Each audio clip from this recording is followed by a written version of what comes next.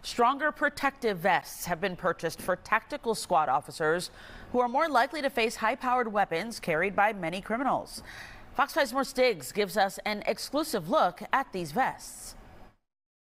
I'm going to show you this new super vest APD has just gotten. What is it designed to do? Well, protect officers from this, a .223 rifle round. Atlanta Police, search warrant!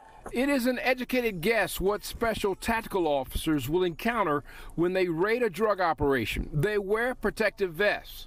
The new ones they've been issued are better, significantly so. This is one of the most important pieces of equipment that officers will wear.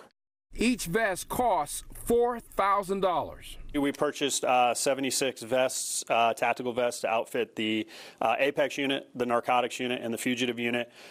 These are units within the department that are doing generally more high-risk operations. Expensive, yes, for commanders and the families of those cops assigned to the high-risk jobs.